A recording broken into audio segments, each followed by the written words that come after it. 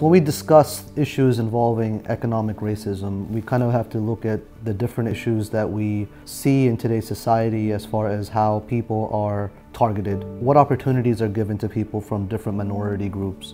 If we are going to develop a society which is going to include and become more inclusive, we need to create much more diversity in the way that our economic policies exist. People that are Caucasian are given better options, better opportunities, or live in areas where the taxes are higher. They pay more taxes, they have better security because their police is a better trained and equipped police. The way that we have to change this is that we need to start to somewhat diversify how our taxes are being utilized. We cannot simply give more to places that have more. We have to give more to places that don't have more. That is the way that we have to move forward. And I think that that is going to be something that we need to discuss within politics overall, in terms of with our leaders, our congressmen, our senators, that they need to create legislation that is going to encourage individuals to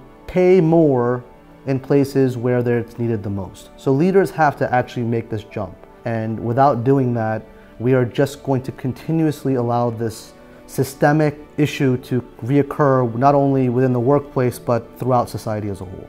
So these are things that we need to address.